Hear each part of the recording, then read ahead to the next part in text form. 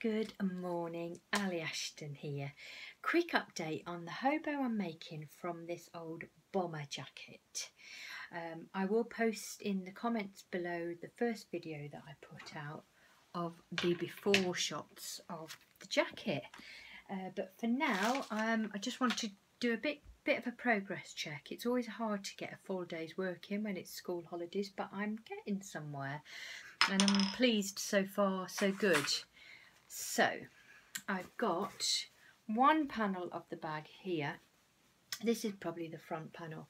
I've got pocket there, and a fake pocket there, but obviously the one pocket that was originally the pocket, but it was very deteriorated, the lining, etc. So I've just used the two usable pockets on there. On the reverse, I've used the waistband clips and detail just to give it a bit more interest than a plain back. And then the gusset, which I'm about to attach, is from memory, I think these are from the sleeve.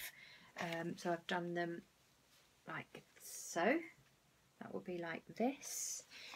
And then moving on to the lining, it will have the rings on again. Moving on to the lining, we've chose this cotton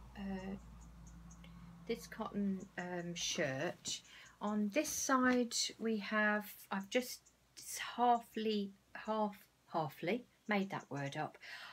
I've just taken half the pocket off there because I'm going to put a leather trim on. That's for the phone pocket, just to give it longevity.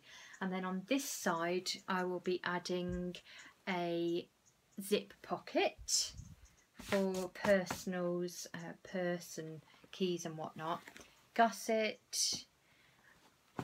It's been a little bit of piecing together. There was a lot of little panels on this coat, so I'm pleased with how it's looking so far. I've literally saved that leather there and that leather for the handle that goes across. I'm just looking actually at those clips. They are actually different colour to the hardware that's already on the coat, so I may be sourcing something that matches in a little bit better, maybe some antique brass rings, not sure yet. That's all a bit of a work in progress. I've got a box of old buckles and rings that I go through, and I will find something a little bit more suitable.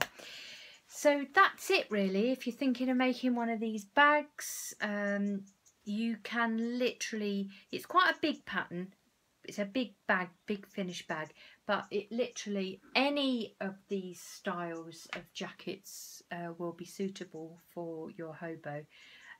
Just might mean a little bit more sewing together of panels just to make the bigger pieces, but it wasn't a particularly big coat to start with. So yeah, I will show you the finished bag in the morning. Thanks for watching. Bye.